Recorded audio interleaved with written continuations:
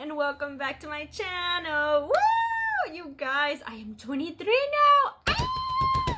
I turned 23 on August the 8th, and it directly connects to what I'm going to talk about today, which is my health experience and the way that I have dealt with chronic illness.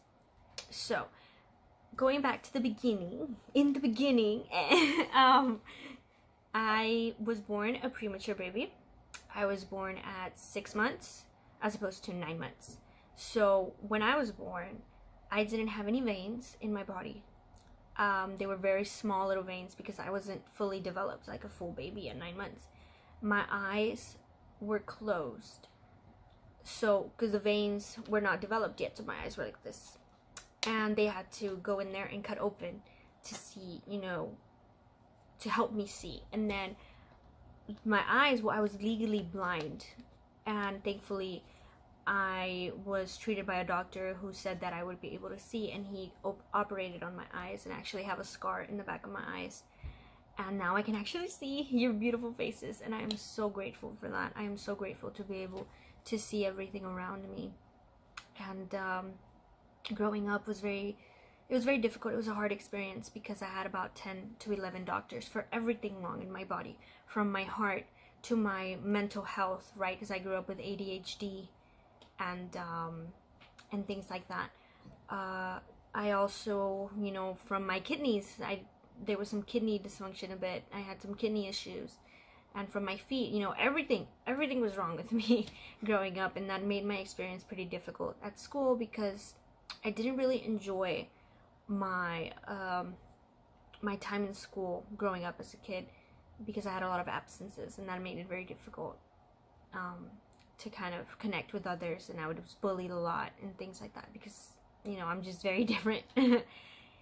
And so that, growing up, I ended up gaining a lot of weight in 3rd grade because, well, you know, my parents, they loved me so much, and they were like, well, you know, she's so skinny and she's so tiny, well, let's feed her, you know, junk food, and like, she's saying yes, so let's kind of fatten her up, you know, a bit, in a way to just, I guess, try and help me be stronger, you know, because my immune system, being born at such a small age, at such a small time or age, you know, at 6 months, it really made me susceptible to things.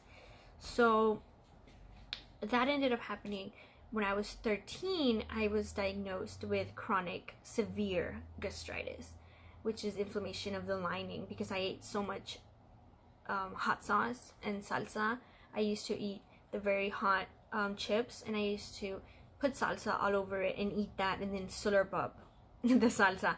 So it really messed up my stomach. It basically boiled my stomach from the inside out, and it completely destroyed my my gallbladder. You know, the junk food that I would eat, the fried food, it basically messed up my gallbladder.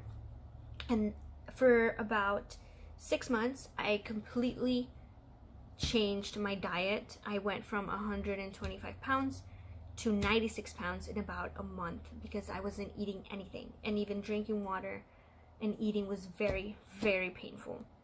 So it was something that was very difficult. And then I thought that after I would get my gallbladder taken out, that I would be able to eat again, but that wasn't the case. So for 9 years, I had a very, very strict diet where I could not eat any junk food. I could not eat anything that would make my stomach, irritate my stomach. And there were moments where I couldn't even eat half of a plate because the fact that I was eating so little, I wasn't eating what I could eat, like junk food and stuff. So I wasn't gaining weight. And then I ended up having a lot of difficulty with my appetite and with my stomach, because everything, even water, would just hurt my stomach. So then that was about 9 years. So in the summer of 2021, sorry, in the summer of 2019, when I was 21, I ended up, so I have depression and anxiety, And my depression and my anxiety, what it does is that it cuts my appetite, and I get so nervous that I can't eat. My throat kind of just closes up, and I can't eat. So that combination with the being sick, it just created this very intense diet and just control over my diet, which I'm still dealing with now. And I'm still trying to figure that out. And now I ended up drinking anxiety medication. I started drinking anxiety medication in the February of 2019. So in the summer of 2019, I don't know what happened. I just started to get so hungry, like just unbelievably hungry. I just wanted to eat everything. I was eating more than what I usually ate, and I gained a lot of weight. And then in the summer of 2020, right when the pandemic started, which was in February, I just ended up gaining a lot of weight, and it was very different for me because I had never gained so much weight in comparison to when I was in third grade. Like, it was little compared to how much I had gained. So it was very different for me, learning how to love myself and accept that my body was changing. And I was happy though. I was so happy that I was actually eating fried food. Like, I love fries, I love cheesecake. I was just eating things that I had not eaten for 9 years. So then I ended up gaining a lot of resilience and a lot of strength. And I just want to let my chronic illness warriors know that they're not alone, that you will get better, and that things do take time, and they do, you know, fighting chronic illness it's a constant struggle. Like, even now I still struggle with my eating. I struggle with the repercussions of what being sick and having such a strong diet did to me, what it did to my emotional health, what it did to my mental health in terms of how I view myself, and equating thinness with beauty. But in reality, I was so thin that my skin was so pale, and I was so unhappy. I was eating, but I wasn't happy. Now, hopefully I can post up some pictures. Now I have fat in my cheeks, you know. I have my skin color is more vibrant. My eyes are more lively because I have energy to live my life. And I just want to let y'all know that you will get better. And I'm so grateful for the life, another year of life that God has given me, to be able to be there for you guys, and to let you guys know that you guys are not alone, and that I'm here, and that I've been through it, and that there's always a light at the end of the tunnel. And I also want to encourage you guys to take an overall holistic approach to your life, because everything in our health is connected. You know, our emotional health, our physical health, they're all connected, and they all have a purpose in our lives. So I really hope that through this journey with me, we can both kind of figure out a way to make things better for ourselves. You know, we will never reach perfection because it doesn't exist.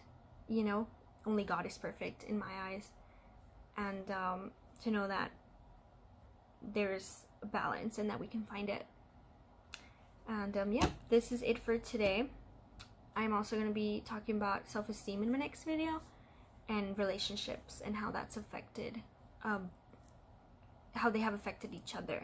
So please like and comment on your experiences with your own health, and how you feel, you know, about what you've been through, even if you've only been sick for a little bit of time, or if you've been dealing with chronic illness now, or if you've lost someone to chronic illness. Please share your story with me through the comments or through a private message if you like.